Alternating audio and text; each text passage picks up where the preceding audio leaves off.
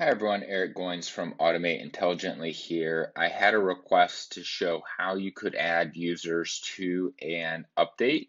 And really, this is for almost anything. You could add users to an invoice or to a news article, to a group, whatever, and this will limit their interactions with that. So let me show you it live, and then I'll show you how it works. So what you can do is this will create an update. Let's have this load. Okay, so when I click this button, these are my updates previously. This will create the update, and it's in draft mode. This is just text from before. So you enter the update name. So I'm just going to call it test 3. I'm going to publish this.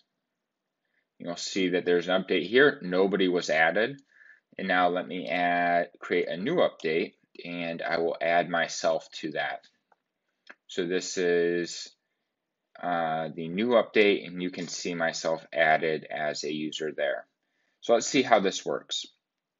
So first, when you click this, actually, you know what, let's look at our data collections first. Okay, so we have users and we have updates. That's it. It's very simple. Updates, I gave them a name and a status, and then they have a relationship with users. This is many to many. Many users can be on an update. A user can have many updates. So let's see how this works. So when you click the Create Update button, it will create an update, and I put that status as draft, okay?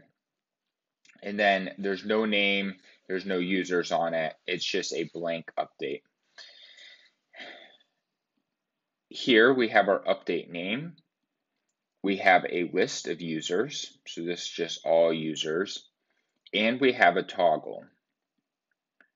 This toggle does the current update users include current user or not?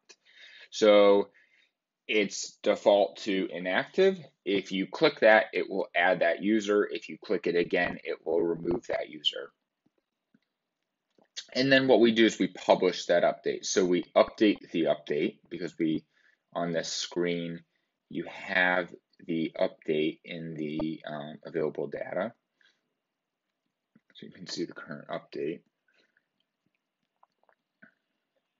And then, so we update that, we add the name, and we change the status to publish. We don't do anything with the users because that was done here.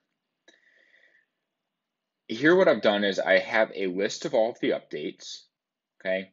And really what we should probably do is you'd probably put a filter here to status to published.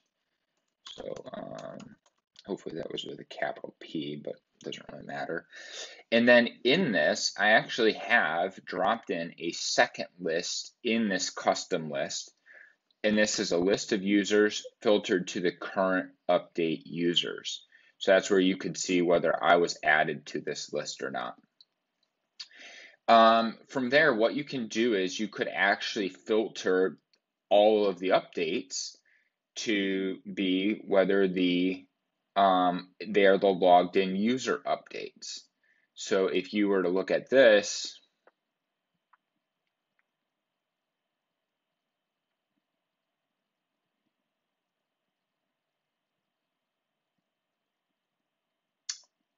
let me double check my status here. I think that is my issue. Oh, you know what? I'm actually not a logged in user right now. That's, yeah, I don't think I'm logged in, so that's probably why.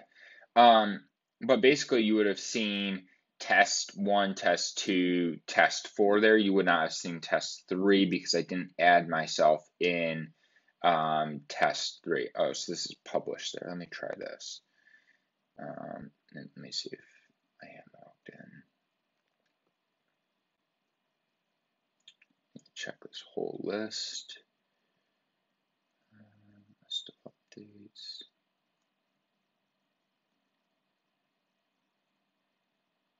I didn't save my publish thing here. Anyway, so that's how you'd filter this list to only show to the users who were in that update. And you could also add notifications to this or send them have some kind of notification that there's a new update for them elsewhere in the app, because they would have that would be a new action here. So if you have any questions, let me know. If you like content like this and my other videos, check out my course, Knodalo. That's where I teach you how to do all of these things and much, much more. Thanks.